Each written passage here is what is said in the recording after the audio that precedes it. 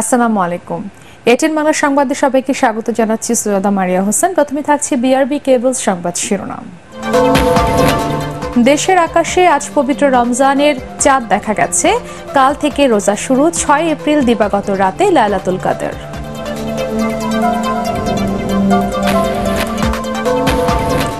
শুধু টাকা উপার্জন নয়, চিকিৎসকদের স্বাস্থ্য খাতে গবেষণায় মনোযোগ দেবার আহ্বান প্রধানমন্ত্রীর। বরাদ্দ বাড়ানোর ঘোষণা।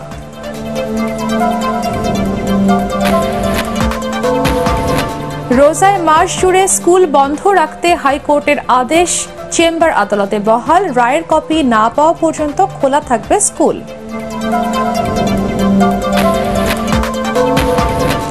ইফতার সামগ্রী সহ নিত্য পণ্যের বাজার চড়া। অতিরিক্ত দাম নিলে তাৎক্ষণিক ব্যবস্থা নেওয়ার নির্দেশ বাণিজ্য প্রতিমন্ত্রীর।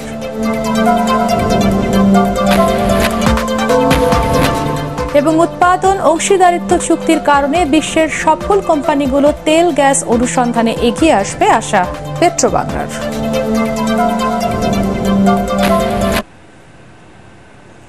শুনছিলেন বিআরবি কেবল সংবাদ শিরোনাম। এবারে বিস্তারিত। দেশের আকাশে আজ হিজরি 1445 সনের রমজান মাসের চাঁদ দেখা গেছে। কাল থেকে শুরু হচ্ছে পবিত্র মাহে রমজান। রাতে এশার নামাজের পর তারাবি এবং শেষ রাতে সেহরি খেয়ে রোজা রাখবেন ধর্মপ্রাণ মুসল্লিরা। এরই মধ্যে মসজিদে তারাবির নামাজ আদায় করছেন তারা। এছাড়া আগামী 6 এপ্রিল দিবাগত রাতে উদযাপিত হবে পবিত্র লাইলাতুল কদর। পবিত্র রমজান উপলক্ষে দেশবাসী সহ সমগ্র মুসলিম উম্মাহকে শুভেচ্ছা জানিয়েছেন রাষ্ট্রপতি মোহাম্মদ শাহাবুদ্দিন। সিয়াম সাধনের মাধ্যমে ধনী গরিব সবার মাঝে পারস্পরিক সহমর্মিতা ও সম্প্রীতি বজায় রাখার আহ্বান জানান তিনি। ইসলামিক ফাউন্ডেশন বাইতুল মোকাররমের সভাকক্ষে জাতীয় চাঁদ দেখা কমিটির বৈঠক শেষে ব্রিফিং করেন ধর্মমন্ত্রী ফরিদুল হক খান। 11 মার্চ 2024 সোমবার সন্ধ্যায় বাংলাদেশের আকাশে পবিত্র রমজান মাসের চাঁদ দেখা যাওয়ার সংবাদ পাওয়া গিয়েছে। এমত অবস্থায় 12 মার্চ 2024 মঙ্গলবার থেকে 1445 হিজরি সালের পবিত্র রমজান মাস গণনা শুরু হবে। 6 এপ্রিল 2024 তারিখ শনিবার দিবাগত রাতে পবিত্র লাইলাতুল কদর উদযাপিত হবে ইনশাআল্লাহ। শুধু টাকা উপার্জন না করে স্বাস্থ্য খাতে গবেষণায় মনোযোগ দিতে চিকিৎসকদের প্রতি আহ্বান জানিয়েছেন প্রধানমন্ত্রী শেখ হাসিনা। রাজধানীতে বঙ্গবন্ধু বিজ্ঞান ও প্রযুক্তি ফেলোশিপের অনুদান প্রদান অনুষ্ঠানে তিনি বলেন, চিকিৎসকরা এগিয়ে আসলে এ খাতে বরাদ্দ আরও বাড়ানো হবে। এ সময় পাবনার দ্বিতীয় পারমাণবিক বিদ্যুৎ কেন্দ্র নির্মাণের ঘোষণা দেন প্রধানমন্ত্রী। বিস্তারিত আপেল মাহমুদের রিপোর্টে। বিজ্ঞান সংক্রান্ত গবেষণা ও প্রযুক্তি উদ্ভাবন করতে এবছর ফেলোশিপের জন্য মনোনীত হয়েছেন বিশ্ববিদ্যালয় ও কলেজের 4717 জন গবেষক ও শিক্ষার্থী। এদের মধ্যে 10 জনকে নিজ কার্যালয়ে বঙ্গবন্ধু বিজ্ঞান ও প্রযুক্তি ফেলোশিপ, 25 জনকে এনএসটি ফেলোশিপ ও 19 জনকে বিশেষ গবেষণা অনুদানের চেক তুলে দেন প্রধানমন্ত্রী শেখ হাসিনা। কিছুদিন পূর্বে অনুষ্ঠিত সাধারণ নির্বাচন গবেষণার পরিবেশ তৈরিতে সরকারের উদ্যোগ তুলে ধরে প্রধানমন্ত্রী বলেন, শিক্ষাঙ্গনে শান্তিপূর্ণ পরিবেশ বজায় রাখার চেয়ে অস্ত্রের রাজনীতিতে বিশ্বাসী ছিল বিএনপি জামাত সহ অতীত সরকার। স্মার্ট বাংলাদেশ গড়তে কৃষি ও স্বাস্থ্য ক্ষেত্রে গবেষণার গুরুত্ব তুলে ধরেন তিনি। আমরা একটা জায়গায় একটু পিছিয়ে আছি, সেটা হচ্ছে আমাদের স্বাস্থ্য বিষয়ক গবেষণা। ডাক্তার সাহেবরা শুধু প্র্যাকটিস করে আর টাকা কামাই করে, গবেষণা থেকে বেশি যায় না। কি ঠিক?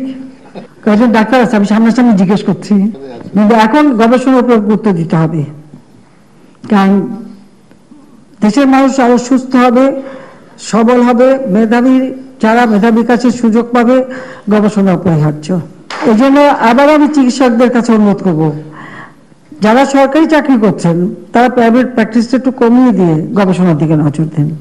আর এছাড়া যারা গবেষণা করবেন, আমি তো বললাম যাদেরকে আরো উৎসাহ দেওয়ার জন্য যা করার আমরা করবো, কিন্তু গবেষণাটা আমাদের খুব দরকার। দেশে দ্বিতীয় পারমাণবিক বিদ্যুৎ কেন্দ্র নির্মাণে সরকারের সিদ্ধান্তের কথাও জানান সরকার প্রধান। আমরা রূপপুর পারমাণবিক বিদ্যুৎ কেন্দ্র নির্মাণ করেছি, আরেকটি বিদ্যুৎ কেন্দ্র নির্মাণ করার জন্য চেষ্টা করেছিলাম দক্ষিণে, কিন্তু দক্ষিণে আমাদের যে মাটি, সেই মাটি এত নরম, আমাদের প্রত্যেকটা দ্বীপ আমরা এটা সার্চ করেছি, দেখেছি সে কিন্তু আসলে সেখানে করা বোধহয় সম্ভব নয়। তবে এখন যেখানে আমরা বিদ্যুৎ কেন্দ্র করেছি, এটা সমাপ্ত হবার পর দ্বিতীয়টাও আমরা এই পাবনাতে পুরোই করতে পারবো। প্রযুক্তি মন্ত্রীকে বললাম যে এটার কাজ আমাদের শেষ হবে, সাথে দ্বিতীয়টা যাতে শুরু করতে পারি, এখন থেকে আমাদের সে প্রস্তুতি নিতে হবে। বিজ্ঞান গবেষণা আর উদ্ভাবনের মাধ্যমে দেশকে এগিয়ে নেওয়ার প্রত্যয় ব্যক্ত করেন প্রধানমন্ত্রী। বিজ্ঞান মনস্ক প্রজন্ম গড়ে তুলতে প্রতিটি বিভাগীয় শহরে নভ থিয়েটার নির্মাণের পরিকল্পনার কথাও জানান তিনি। Apple Mahmud, ATN Bangla, Dhaka. স্থানীয় সরকার নির্বাচনে ভোটারদের অংশগ্রহণ বাড়ায় হতাশ হয়ে পড়েছে বিএনপি, এমন মন্তব্য করে আওয়ামী লীগ সাধারণ সম্পাদক ওবায়দুল কাদের বলেছেন, দলটির পায়ের নিচে মাটি সরে যাওয়ায় বিদেশিদের কাছে ধর্ণা দিচ্ছে। রাজধানীর বঙ্গবন্ধু এভিনিউয়ে কেন্দ্রীয় কার্যালয়ের সম্পাদক মণ্ডলীর সভায় তিনি এই কথা বলেন। মাজহারুল হক মুহাজিরের রিপোর্ট। রাজধানীর বঙ্গবন্ধু অ্যাভিনিউয়ে আওয়ামী লীগের সম্পাদক মণ্ডলীর সভা অনুষ্ঠিত হয়। দলের সাধারণ সম্পাদক ওবায়দুল কাদের বলেন, নির্বাচন নিয়ে দেশে বিদেশে অনেক অপপ্রচার ও ষড়যন্ত্র হয়েছে। নির্বাচনে ভোটারদের উপস্থিতি বিএনপির সকল ষড়যন্ত্র ব্যর্থ করে দিয়েছে। নির্বাচনের প্রতি জনগণ আগ্রহ হারিয়ে ফেলেছে। এ ধরনের অপপ্রচার যারা করে তাদের এই অপপ্রচারের বাস্তব কোনো ভিত্তি নেই। রোজায় আন্দোলন কর্মসূচি পালন করলে বিএনপি আরো জনবিচ্ছিন্ন হয়ে যাবে বলে মন্তব্য করেন তিনি। রোজার মাসে সংযম না করে আন্দোলন করবে তো এটা আমাদের কোনো অসুবিধা নেই, তারা আরো জনবিচ্ছিন্ন হয়ে পড়বে। দ্রব্যমূল্য নিয়ন্ত্রণে সরকার কঠোর অবস্থানে রয়েছে বলে জানান আওয়ামী লীগ সাধারণ সম্পাদক। রমজান আসলেই কিছু জিনিসের দাম বাড়ার একটা মহল অতিরিক্ত মুনাফা করতে চায়। জনগণের ভাগ্যকে নিয়ে যারা ছিনিমিনি খেলেন, সরকার এবার অত্যন্ত তৎপর, অত্যন্ত সতর্ক। এখন থেকেই সর্বাত্মক প্রয়াস চলছে যাতে করে দ্রব্যমূল্যের উপর নিয়ন্ত্রণ থাকে। রমজানে দল ও সরকারের তরফ থেকে ইফতার পার্টি করতে প্রধানমন্ত্রী নিষেধ করেছেন জানিয়ে তিনি বলেন, গরিবদের মাঝে ইফতার সামগ্রী বিতরণ কর্মসূচি পালন করা হবে এবার। মাজহারুল হক মুহাজির, এটিএন বাংলা, ঢাকা। সৌদি আরব ও সংযুক্ত আরব আমিরাতে আরো প্রবাসী কর্মী পাঠাতে দেশ দুটির সাথে আলোচনা হয়েছে বলে জানিয়েছেন পররাষ্ট্রমন্ত্রী ডক্টর হাসান মাহমুদ। আজ নিজ দপ্তরে বেলারুশের উপ পররাষ্ট্রমন্ত্রীর সঙ্গে বৈঠক শেষে তিনি এ তথ্য জানান। হাসান মাহমুদ বলেন, বিদেশে বাংলাদেশের দূতাবাসগুলোকে আরো সক্রিয় হবার নির্দেশ দেওয়া হয়েছে। প্রবাসীদের হয়রানি কিংবা দুর্নীতির অভিযোগ পেলে কঠোর ব্যবস্থা নেওয়া হবে বলেও জানান মন্ত্রী।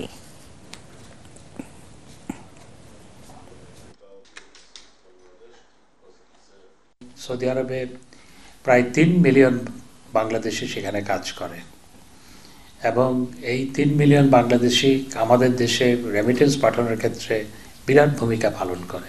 অল্প সংখ্যক মানুষের পক্ষে এত কনসুলার সার্ভিস দেওয়া সম্ভবপর নয়। আর তবে কারো কাজে গাফিলতি পেলে বা ইচ্ছাকৃত যদি কেউ কাউকে হয়রানি করে, সে ব্যাপারে আমরা সবসময় সতর্ক আছি এবং সেক্ষেত্রে অবশ্যই ব্যবস্থা নেওয়া হয় এবং হবে। রমজান মাস জুড়ে প্রাথমিক ও উচ্চ মাধ্যমিক স্কুল বন্ধ রাখতে হাইকোর্টের আদেশ বহাল রেখেছে আপিল বিভাগের চেম্বার আদালত। কাল এই বিষয়ে পূর্ণাঙ্গ শুনানি শেষে আদেশ দেবে সর্বোচ্চ আদালত। এদিকে মাধ্যমিক শিক্ষা অধিদপ্তর মাউসি বলছে, আদেশের কপি না পাওয়া পর্যন্ত রোজায় স্কুল চলবে। রিপোর্টে জানাচ্ছেন মাহবুব কবির চপল। গেল 4 বছর ধরে রমজান মাসে স্কুল বন্ধ রাখছে সরকার। তবে এবার 15 দিন স্কুল খোলা রাখার সিদ্ধান্ত নেয় শিক্ষা মন্ত্রণালয়। গত 8 ফেব্রুয়ারি জারি করা হয় প্রজ্ঞাপন। এর বিরুদ্ধে এক আইনজীবীর রিটের প্রেক্ষিতে রমজান মাস জুড়েই স্কুল বন্ধ রাখার নির্দেশ দেয় হাইকোর্ট। রাষ্ট্রপক্ষ চেম্বার আদালতে আপিল করলেও তা বহাল রাখেন বিচারক। অর্ডারটা দিয়েছে হাইকোর্টের যে আদেশ আছে ওইটা ঠিক থাকবে এবং ইন দ্য মিন টাইম পূর্ণাঙ্গ বেঞ্চে এটা পাঠিয়েছে এবং আগামীকাল 11:30টায় পূর্ণাঙ্গ বেঞ্চে শুনানি হবে। ততক্ষণ পর্যন্ত হাইকোর্টের আদেশ বহাল থাকে। আর আমি বলেছি যে প্যান্ডামিকের সময় তো 2 বছরের ক্লাস হয় নাই, তো 10 দিনে আর কি হবে। সুতরাং মাহে রমজানেরটাও বিবেচনা করতে হবে। তবে মাধ্যমিক ও উচ্চ শিক্ষা অধিদপ্তর মাওসির মহাপরিচালক অধ্যাপক নেহাল আহমেদ বলছেন, আদালতের আদেশের কপি না পাওয়া পর্যন্ত রোজায় স্কুল খোলা থাকবে। আমরাও অপেক্ষা করছি। আমরা আপনাদের মাধ্যমে জেনেছি যে হাইকোর্ট থেকে একটা আদেশ জারি হয়েছে, কিন্তু আমরা অফিসিয়ালি এখনো পাইনি এবং আদালতের আদেশটা আমাদের কাছে আসার পরে আমরা বিধি মোতাবেক ব্যবস্থা নেব। কারণ আদেশটাতে কি আছে আমরা তো এখন পর্যন্ত জানি না। কাল থেকে স্কুল খোলা থাকছে না, আমরা তো আদেশটা যেহেতু পাই না এখনো তো আমরা নোটিশ দিতে পারি না। আদালতের রায়টা বা আদেশটা যেটা আমাদের কাছে আসার পরে আমাদের সিদ্ধান্ত নিতে হবে। রোজায় কেন স্কুল খোলা রাখার সিদ্ধান্ত হয়েছিল তারও ব্যাখ্যা দেন তিনি। একটা সংকট তৈরি হয় যেটা আমাদের 185 দিন লাগে আমাদের যে কারিকুলাম এটাকে শেষ করার জন্য। আমাদের এই 185 দিন আমরা কিন্তু আপনারা হিসাব নিয়ে দেখেন স্কুলে এবং শিক্ষা প্রতিষ্ঠানে বিভিন্ন বন্ধের কারণে, পরীক্ষার কারণে আমরা 185 দিন পাই না, যার কারণে আসলে আমাদের এই সিদ্ধান্তটা নেওয়া হয়েছিল। করোনার ধাক্কা কাটিয়ে উঠতে শিক্ষা প্রতিষ্ঠানগুলোতে জোর দেয়া হচ্ছে বলেও জানান মাওসির ডিজি। করোনার সময় মাহবুব কবির চপল, ATN বাংলা, ঢাকা। রোজা শুরুর আগে শেষ মুহূর্তে ইফতার সামগ্রী সংগ্রহে ব্যস্ত নগরবাসী, কিন্তু চড়া সব ধরনের পণ্যের দাম। রাজধানীর বাজারে সবচেয়ে বেশি দামে বিক্রি হচ্ছে বেগুন। শান্তিনগর বাজার তদারকি করে বাণিজ্য প্রতিমন্ত্রী হুঁশিয়ারি দেন, কোনো ব্যবসায়ী পণ্যের অতিরিক্ত দাম নিলে তাৎক্ষণিক ব্যবস্থা নেবে ভ্রাম্যমাণ আদালত। শারফুল আলমের রিপোর্ট। শেষ মুহূর্তের কেনাকাটায় ব্যস্ত নগরবাসী। ছোলা, চিনি, ডাল, সবজি সহ ইফতারের অন্যান্য উপকরণ সংগ্রহে ব্যস্ত তারা। ভোক্তাদের অভিযোগ, প্রায় সব পণ্যেই বেশি দামে কিনতে হচ্ছে তাদের। ইফতারের সাথে যেগুলো সংশ্লিষ্ট ওগুলো কেনাকাটা করতেছি। আর যেখানে বাজার আমাদের দেশে হলো সুযোগ সন্ধানী বাজার, কিছুটা মানে রোজার উপলক্ষে একটু দাম বাড়ায়। অনেকে বলে রোজা রোজা বললে যে দাম বাড়ে, এইটা খুব আমার দুঃখজনক। সব দেশে রোজা উপলক্ষে দাম কমে, আমাদের দেশে দাম কম বাড়ে। রমজান আগে চুলা বেচি 100 টাকা, এখন দেখা গেছে 110 টাকা, 20 টাকা। তারপর আপনার ওই মোটর অ্যাঙ্কার ডাল যেটা বলে ওইটা বেচি দেখা গেছে 70-75 টাকা, এটা না 80-85 টাকা। রাজধানী বাজারে সব ধরনের পণ্যের পর্যাপ্ত মজুদ রয়েছে, তবে নানা হাত বদলের কারণে কিছু পণ্যের দাম বেড়ে যাচ্ছে অস্বাভাবিক হারে। কারণ বাজারে 60 টাকা কেজি দরের বেগুন শান্তিনগর বাজারে বিক্রি হচ্ছে 100 টাকারও বেশি দামে। এটা হচ্ছে 120 আর এটা 140। আমরা সাংবাদিক যে আমাদের গভর্নমেন্ট দাম কমাবার জন্য খুব চেষ্টা করতেছে, করতেছে, অথচ আমরা তো আসলে সরকারের কথার সাথে বাজারে এসে মেলে না। 130 টাকা রাখা যাইব লাস্ট, কিন্তু 120 টাকা কিনে আনছি। তারপরে যে এইটা আনছি 110 টাকা কিনে 120 টাকা বেচা যাইব।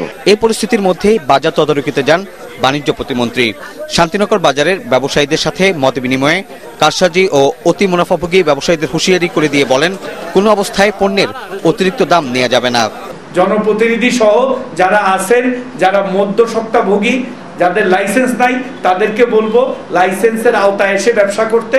তা না হলে কিন্তু এই রমজানে আমরা কাউকে, লাইসেন্সবিহীন কাউকে ব্যবসা করতে দিব না, এবং এদের কারণেই বিভিন্ন জায়গায় আমাদের দামগুলি বাড়তেছে। যেসব সয়াবিন তেল সরবরাহকারী প্রতিষ্ঠান এখনো 160 টাকার নির্ধারিত মূল্যে বোতলজাত সয়াবিন তেল বাজারে সরবরাহ করেনি, সেসব প্রতিষ্ঠানের বিরুদ্ধে ব্যবস্থা নেওয়া হবে বলেও জানান বাণিজ্য প্রতিমন্ত্রী।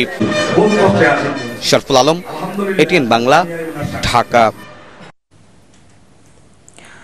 দ্রব্যমূল্যের সীমাহীন ঊর্ধ্বগতি, বিদ্যুৎ, গ্যাসের মূল্য বৃদ্ধি সহ সরকারের দুঃশাসনের কারণে এবার রমজান দেশের মানুষের জন্য স্বস্তিদায়ক হবে না বলে মনে করে বিএনপি। দলের নীতি নির্ধারকরা বলেন, ইফতারির খাদ্য তালিকায় নানা কাটছাটের কথা বলে সাধারণ মানুষের সাথে উপহাস করছেন মন্ত্রীরা। রাজধানীতে আলাদা অনুষ্ঠানে তারা এসব কথা বলেন। মইনুল আহসানের রিপোর্ট। ইফতার সামগ্রী সহ নিত্যপণ্যের সীমাহীন ঊর্ধ্বগতি সহ নানা কারণে অস্বস্তিতে সাধারণ মানুষ, এমন দাবি করে বিএনপির নীতি নির্ধারকরা বলছেন, কোনো কিছুই সরকারের নিয়ন্ত্রণে নেই, তাই বাজার সহ সবখানে চলছে চরম অরাজকতা। একজন মন্ত্রী বলে যে বড়ই দিয়ে ইফতার করেন, ওনারা তো সবসময় খেজুর, আঙ্গুর এবং বিভিন্ন দামি ফল ফ্রুট দিয়েই ইফতার করে থাকেন, কিন্তু জনগণের জন্য খেতে হবে পেঁপে খেতে হবে, পেঁপে দিয়ে। এক কথায় রমজান স্বস্তিদায়ক হবে না। জিনিসপত্রের দাম কোনোটাই কম নাই এখন আর মানুষ বলতে চায় না। এখন কেউ যারা 3 বেলা খায় তারা 2 বেলা খায়, আর যারা 2 বেলা খায় তারা 1 বেলা খায়। শাহজাহানপুরের নিজ বাসায় সংবাদ সম্মেলনে বিএনপির স্থায়ী কমিটির সদস্য মির্জা আব্বাস বলেন 7 জানুয়ারির নির্বাচন দেশে বিদেশে গ্রহণযোগ্য হয়নি। তারা ভয়ে আছে, আতঙ্ক আছে যে তারা ডামি নির্বাচন করলো, এই ডামি নির্বাচনটা বিশ্বব্যাপী এখন প্রচলিত হয়ে গেছে যে বাংলাদেশে একটা ডামি নির্বাচন হয়েছে। এর আগে নয়াপল্টনে ঢাকা মহানগর দক্ষিণ মহিলা দলের সম্মেলনের উদ্বোধন করতে গিয়ে স্থায়ী কমিটির আরেক সদস্য সেলিমা রহমান বলেন ক্ষমতাসীনরা বিএনপি আতঙ্কে ভুগছে। আওয়ামী লীগের যে সাধারণ সম্পাদক তিনি সারাক্ষণ বিএনপি নিয়ে চিন্তা করেন, বিএনপি কি করলো, বিএনপি কেন পারলো না, বিএনপি কেন অমুক করলো, বিএনপি এটা পারছে না, বিএনপি করতে করতে অবস্থা শেষ। নানাভাবে নারীরা নির্যাতনের শিকার হচ্ছে বলেও অভিযোগ করেন তিনি। আমাদের নেতা কর্মীকে হত্যা করে মেরে। মইনুল হাসান, ATN বাংলা, ঢাকা। সব সংস্থা সমন্বিতভাবে কাজ করলে অর্থ পাচারকারীদের আইনের আওতায় আনা সহজ হবে বলে মনে করেন বাংলাদেশ ব্যাংকের গভর্নর আব্দুর রউফ তালুকদার। অর্থ পাচারকারীদের শনাক্ত ও গ্রেফতারে সিআইডি আধুনিক প্রযুক্তি ব্যবহার করায় এরই মধ্যে সুফল আসতে শুরু করেছে বলে দাবি অতিরিক্ত আইজিপি মোহাম্মদ আলী মিয়ার। Smart investigation for the CID officers বিষয়ে প্রশিক্ষণের উদ্বোধনী অনুষ্ঠানে এসব কথা বলেন তারা। মিজান শাহজাহানের রিপোর্ট। সময়ের সাথে সাথে অপরাধের কৌশল বদলাচ্ছে অপরাধীরা। বাংলাদেশ ব্যাংকের গভর্নর বলেন ব্যাংকের ভোল্ট ভেঙে $101 মিলিয়ন অর্থ নিয়ে যেতে হলে বড় গাড়ি দরকার হতো, কিন্তু প্রযুক্তির অপব্যবহার করে অনলাইনে বিপুল পরিমাণ অর্থ লুট করে নিয়েছে অপরাধীরা। তাই প্রযুক্তির আধুনিকায়ন ছাড়া এসব অপরাধ ঠেকানো যাবে না বলে মনে করেন তিনি। যেখানে সন্দেহ হচ্ছে যে এখান থেকে মানি ট্রানজাকশন হয়েছে সাসপিশাস এবং এটা হুন্ডি হয়েছে, আমরা কিন্তু 1 থেকে 200 অ্যাকাউন্ট প্রতিদিন আমরা বন্ধ করি। অর্থ পাচার ঠেকাতে সিআইডি কাজ করছে বলে জানান বাহিনীর প্রধান মোহাম্মদ আলী মিয়া। তিনি বলেন বাংলাদেশ ব্যাংক সহ অন্যান্য গোয়েন্দা সংস্থার সাথে সমন্বিতভাবে কাজ করছে পুলিশের অপরাধ তদন্ত বিভাগ। সিআইডি এখন ভেরি মাচ ক্যাপাবল, এফিসিয়েন্ট এবং অনেক সফল দক্ষতা অর্জন করেছে। প্রত্যেকটি খাতে কিন্তু সিআইডি অবজারভেশন রাখে, পর্যবেক্ষণ করে এবং সার্ভিলেন্সে রাখে। ইনস্ট্যান্ট হিসেবে আমরা 2-4টাকে পানিশমেন্ট দিতে পারি, বাকিরা কিন্তু নিরুৎসাহিত হবে, ভয় পেয়ে যাবে। আমাদের উদ্দেশ্য তাই যে যারা এই অবৈধভাবে এই ব্যবসাগুলি করছে এবং দেশের ডলার বিদেশে পাচার করছে, এইটাকে প্রতিরোধ করার জন্য আমরা বেশ কিছু মামলা নিয়েছি। সিআইডির এই শীর্ষ কর্মকর্তা বলেন কৌশলগত দুর্বলতার কারণে মামলার রহস্য উদ্ঘাটনে বাধার মুখে পড়েন তদন্ত কর্মকর্তারা। তার লেখা মানি লন্ডারিং ও প্রেডিকেট অফেন্স অনুসন্ধান ও তদন্ত কৌশল বইটি সহায়ক হবে বলে মনে করেন পুলিশের অতিরিক্ত আইজি মোহাম্মদ আলী মিয়া। মিজান শাহজাহান, ATN বাংলা, ঢাকা। উৎপাদন অংশীদারিত্ব চুক্তির কারণে বিশ্বের সফল বহুজাতিক কোম্পানিগুলো বঙ্গোপসাগরে তেল গ্যাস অনুসন্ধানে এগিয়ে আসবে বলে আশা পেট্রোবাংলার।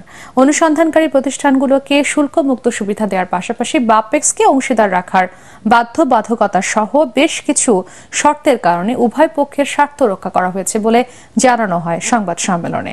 ফজল রাবির রিপোর্ট। 2012 সালে মিয়ানমার ও 2014 সালে ভারতের সাথে সমুদ্রসীমা বিরোধ নিষ্পত্তি হয়। এরপর 2016 সালে দরপত্র আহ্বান করা হলেও নানা কারণে কাজ পাওয়া কয়েকটি প্রতিষ্ঠান অনুসন্ধান কাজ এগিয়ে নেয়নি। তাই 2023 সালে উৎপাদন বন্টন চুক্তি হালনাগাদ করে বাংলাদেশ। বঙ্গোপসাগরের 24টি ব্লকে দরপত্র আহ্বান পরবর্তী সংবাদ সম্মেলনে বলা হয় আকর্ষণীয় নয়া পিএসসির আলোকে অনুসন্ধান কাজে আগ্রহী হবে বহুজাতিক প্রতিষ্ঠানগুলো। এখানে কোনো সিগনেচার বন্ড এবং রয়্যালটি কাউকে দিতে হবে না। এটা এবারে আমাদের পিএসসি যখন অন্যতম আকর্ষণীয় বিষয়। আমরা প্রাইসটি নির্ধারণ করে রেখেছি 10% ব্র্যান্ড এবং আনক্যাপ।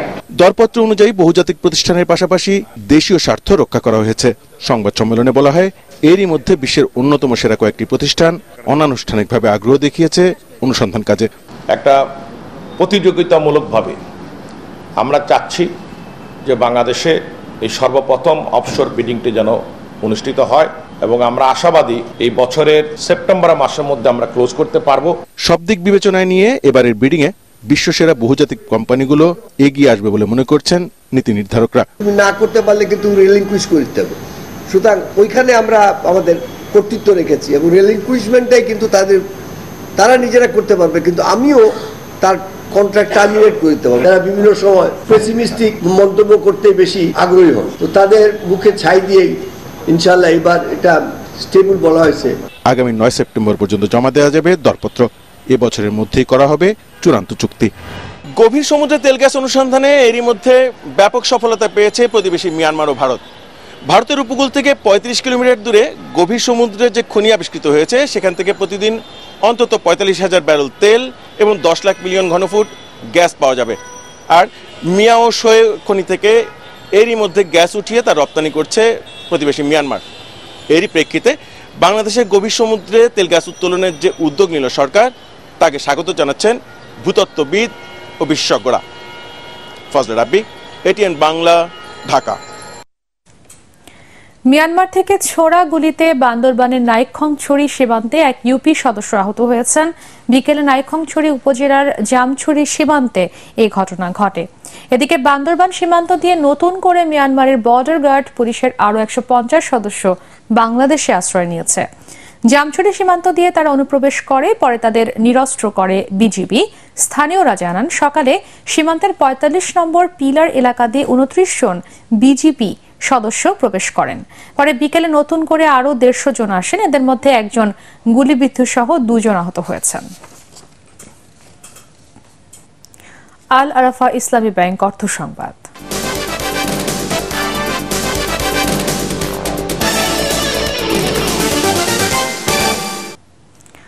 বাংলাদেশকে মধ্যম আয়ের দেশে উন্নীত করতে বিদেশি বিনিয়োগের আহ্বান জানিয়েছে বেসরকারি বিনিয়োগ উন্নয়ন কর্তৃপক্ষ বিডা। তবে বিদেশিদের বাংলাদেশে বিনিয়োগে উৎসাহ বাড়াতে এ সংক্রান্ত নীতি কাঠামো সহজ করার দাবি জানিয়েছেন বিভিন্ন দেশের ব্যবসায়ী প্রতিনিধিরা। তরিক ইসলামের প্রতিবেদন। স্বল্পোন্নত থেকে মধ্যম আয়ের দেশে উন্নীত হওয়ার পর বাংলাদেশে ব্যবসার সম্ভাবনা ও চ্যালেঞ্জ নিয়ে আলোচনা করতে এই মধ্যাহ্নভোজের আয়োজন করে foreign investment chamber of commerce and industry ফিকি। এতে বাংলাদেশে বিদেশি বিনিয়োগের সম্ভাবনার নানান দিক তুলে ধরেন বিডার চেয়ারম্যান। বাংলাদেশ বিশ্বের অন্যতম মুনাফা অর্জনকারী দেশ। আমাদের অধিক পরিমাণ মানব সম্পদ রয়েছে। আমাদের একজন দূরদর্শী প্রধানমন্ত্রী রয়েছেন, যিনি ব্যবসায়ের উন্নয়নে কাজ করছেন। এ সময় জাপানের ব্যবসায়ী প্রতিনিধি জানান, বাংলাদেশে আরও বিনিয়োগ বাড়াতে চান তারা। বিদেশি বিনিয়োগ বাড়াতে বিনিয়োগের নিরাপত্তা দিতে হবে। সেক্ষেত্রে বিডাকে নন স্টপ সেবা নিশ্চিত করতে হবে। তবে বিদেশি বিনিয়োগ বাড়াতে দুর্নীতি রোধ ও ডিজিটালাইজেশনের আহ্বান জানান এডিবির কান্ট্রি ডিরেক্টর। সেবার আধুনিকায়ন ও সুশাসন নিশ্চিতের মাধ্যমে দুর্নীতি কমানো সম্ভব, যা বাংলাদেশে বিদেশি বিনিয়োগ বাড়াবে। বিদেশি বিনিয়োগের নিরাপত্তা ও সেবা সহজ করার দাবিও জানান আলোচকরা। তরিক ইসলাম, ATN বাংলা, ঢাকা। ইতালির রোমে অনুষ্ঠিত হল জনতা ব্যাংকের সাবসিডিয়ারি প্রতিষ্ঠান জনতা এক্সচেঞ্জ কোম্পানি SRL ইতালির বার্ষিক সাধারণ সভা। এতে ব্যাংকটির এমডি এবং সিইও আব্দুল জাপার উপস্থিত ছিলেন। কোম্পানির পরিচালনা পর্ষদের সদস্য হিসেবে আল আমিন ও জিওভানি ইমবার্গেমো, বোর্ড অফ অডিটরসের চেয়ারম্যান হিসেবে স্টেফানো পেভান এবং ফরেন রেমিটেন্স ডিপার্টমেন্টের উপমহাব্যবস্থাপক মাহবুবুর রহমান AGM এ অংশ নেন। এ সময় 2023 সালের ব্যালেন্স শিট অনুমোদন সহ অন্যান্য বিষয়ে সিদ্ধান্ত নেওয়া হয়।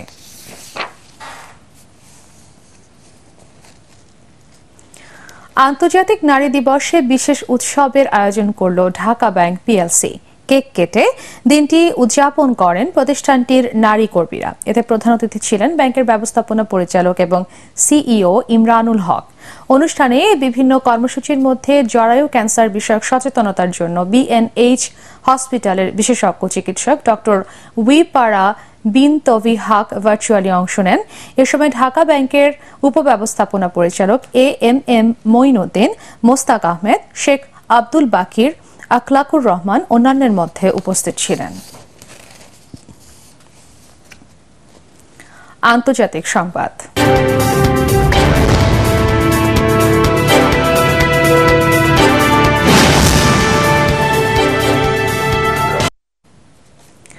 তিন দিন ধরে সাইপ্রাসে আটকে রয়েছে গাজার জন্য ত্রাণ পরিবহনকারী একটি জাহাজ। গত শনিবার 200 টন খাদ্য সহায়তা নিয়ে লার্নাকা বন্দর থেকে গাজার উদ্দেশ্যে রওনা দেয় স্প্যানিশ জাহাজটি। দাতব্য সংস্থা ওয়ার্ল্ড সেন্ট্রাল কিচেন এবং সংযুক্ত আরব আমিরাতের অর্থায়নে চাল, আটা ও প্রোটিন সহ বিভিন্ন ত্রাণ সামগ্রী রয়েছে জাহাজটিতে। কিন্তু সাইপ্রাসে ত্রাণবাহী জাহাজটি আটকে রেখেছে ইসরায়েল। পরিদর্শনের পরই জাহাজটিকে বন্দর ছাড়ার অনুমতি দেওয়া হবে বলে জানায় তারা। তেল আবিবের এমন বক্তব্যের পর মার্কিন প্রেসিডেন্ট জো বাইডেন বলেছেন, নেতানিয়াহুর এসব সিদ্ধান্ত ইসরায়েলকে আরও বেশি ক্ষতিগ্রস্ত করছে। এবারে জানিয়ে দিচ্ছি সেহরি ইফতারের সময়সূচি।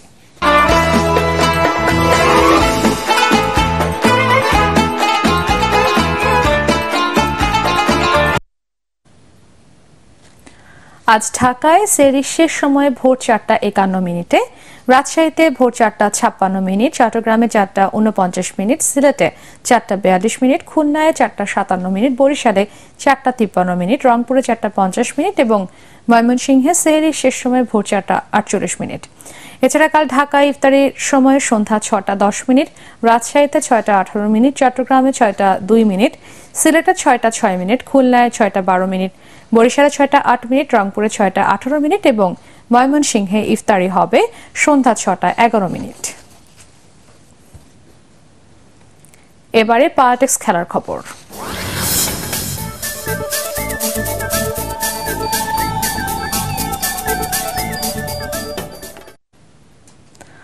ভারতকে হারিয়ে সাফ অনূর্ধ্ব 16 ফুটবলে অপরাজিত চ্যাম্পিয়ন বাংলাদেশের মেয়েরা দেশে ফিরেছে। বাংলাদেশ বিমানের একটি ফ্লাইটে বিকেল 3:05 হযরত শাহজালাল বিমানবন্দরে পা রাখেন লাল সবুজের প্রতিনিধিরা। বাংলাদেশ ফুটবল ফেডারেশন বাফুফের পক্ষ থেকে বিমানবন্দরে তাদেরকে ফুল দিয়ে বরণ করে নেওয়া হয়। এদিকে সাফ চ্যাম্পিয়ন কিশোরীদের পুরস্কৃত করার ঘোষণা দিয়েছেন প্রধানমন্ত্রী শেখ হাসিনা। গত শনিবার নেপালের কাঠমান্ডুতে সাফ অনূর্ধ্ব 16 নারী ফুটবলের ফাইনালে চিরপ্রতিদ্বন্দ্বী ভারতকে টাই ব্রেকারে 3-2 গোলে হারিয়ে চ্যাম্পিয়ন হয় বাংলাদেশ।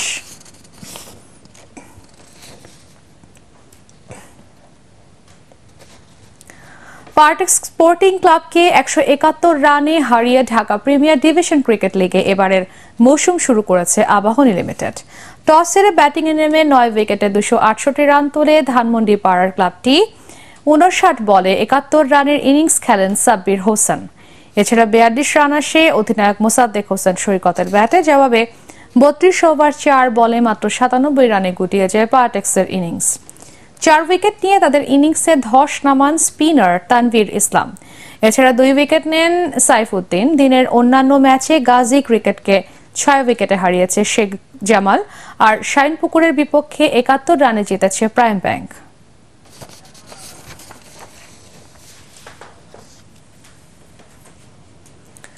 শেষ করার আগে বিআরবি কেবলস সংবাদ শিরোনাম আরো একবার। দেশের আকাশে আজ পবিত্র রমজান মাসের চাঁদ দেখা গেছে। কাল থেকে রোজা শুরু। 6 এপ্রিল দিবাগত রাতে লাইলাতুল কদর। শুধু টাকা উপার্জন নয়, চিকিৎসকদের স্বাস্থ্য খাতে গবেষণায় মনোযোগ দেবার আহ্বান প্রধানমন্ত্রীর। বরাদ্দ বাড়ানোর ঘোষণা।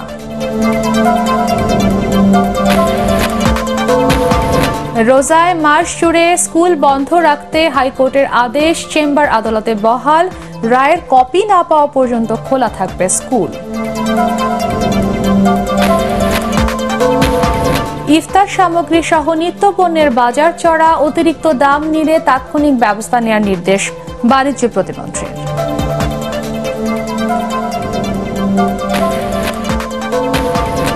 এবং উৎপাদন অংশীদারিত্ব চুক্তির কারণে বিশ্বের সফল কোম্পানিগুলো তেল গ্যাস অনুসন্ধানে এগিয়ে আসবে, আশা পেট্রোবাংলার।